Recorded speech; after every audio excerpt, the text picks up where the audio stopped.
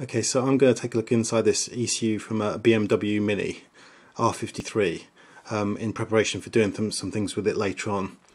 First of all, I'll go over the label on the front and go through the things I believe that I've found out about what all the numbers are.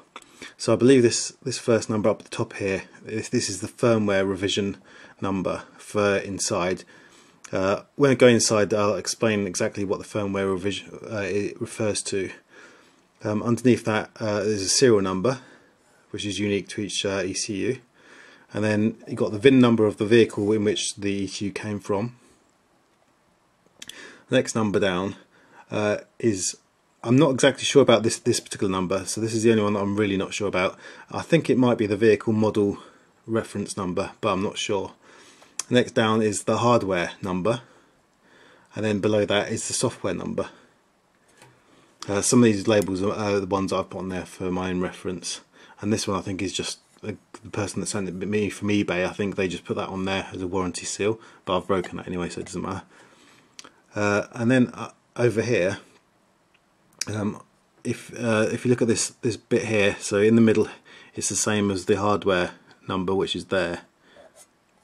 So that's just, I think this is a Siemens label up here, and this is a BMW label down here. So BMW put like vehicle information there, and Siemens have put their own label referring to the hardware number and their firmware revision which they put inside. And then this number here I believe is the Siemens part number for the device, and then over here finally is the date on which it was manufactured.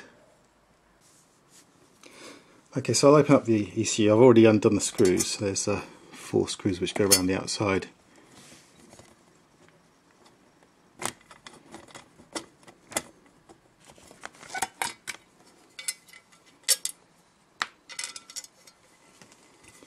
And then once you're in, there's 2 more screws which hold the boards down together. So there's two boards in it. And it's quite neat because it opens up and it supports itself like that. So I'll go over the bottom board first. So this is the main ECU down here. Now I've looked at the spec sheets, and this the part number seems to suggest it doesn't have an internal ROM in this particular part, and that's good news because it means we don't have to guess what program's going on inside there. And then we've got the memory here. This is flash memory. It's 4 megabit, which is 512 kilobit. So kilobytes, sorry. And when I use MPPS to download the ROM contents, that's 512 kilobytes in size. So when we're downloading the ROM contents, I believe that we're getting the full content. Now we're doing it via another microcontroller, and that microcontroller may be blanking out bits of the data, or so. Even though we're getting the full contents, it's possible that some of the data may be missing, but I'll look into that a bit later. Okay, so as I move around, so over here, this one is the RAM chip, so it's got 8K of RAM in there, and that's volatile memory, so nothing's stored in there. And then over here, this is a knock sensor interface, so it has a knock sensor there. And then over here is a 5-volt regulator, so this provides the power for all of the chips on both boards. And then finally over here, this one is the injector driver, so that powers the fuel injectors on the car.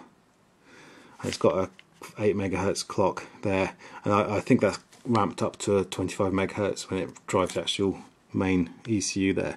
So there's no, apart from the flash memory here, which seems to be programmed fully and read fully from MPPS, there's no other programs data being stored anywhere on here that I can see. Oh, and incidentally, there's a final chip over here, and this is a data interface, and this chip it looks like that drives the K line for the communications with the rest of the vehicle. So there's 2 communications. There's K line, and then there's the CAN interface, and this microcontroller itself supports CAN itself. So the CAN communication comes from there. K-line comes from that chip over there. So I'll turn it around, and this is the top board. Okay, so on this board, just swap my notes. So over here we've got these are the ignition coil drivers. So it only has two, even though it's 4 cylinders. So what these do is one drives cylinders 1 and 4, and the other one drives cylinders 2 and 3 for ignition coil. So the coil pack, when you look on top of the vehicle, has 2 coils on it. So, and it just switches between those. So one is always on, and every time it switches and sparks the other one, it just switches backwards and forwards. Then over here, this chip controls the throttle motor. So that's the throttle butterfly in the car. It's possible some of these chips drive other things as well, but these are the things that I've discovered. And this is an analog multiplexer demultiplexer, so this interfaces analog signals with microcontrollers. And I'll go all the way across the other side for now. So this one is an H-bridge driver. Well, that's what the chip indicates, but it's a bit confusing because what seems to go to that chip is the knock sensor and the lander sensor, and I don't know why they go there. Because they go to it seems to go to the outputs of there, and so either that's labelled wrongly or I'm not understanding something at the minute. But I'll look into that in future. It's not really important to me right now. And then on this chip down here, there's some bidirectional line drivers. It appears. So just to interface with between whatever they're driving and the microcontroller.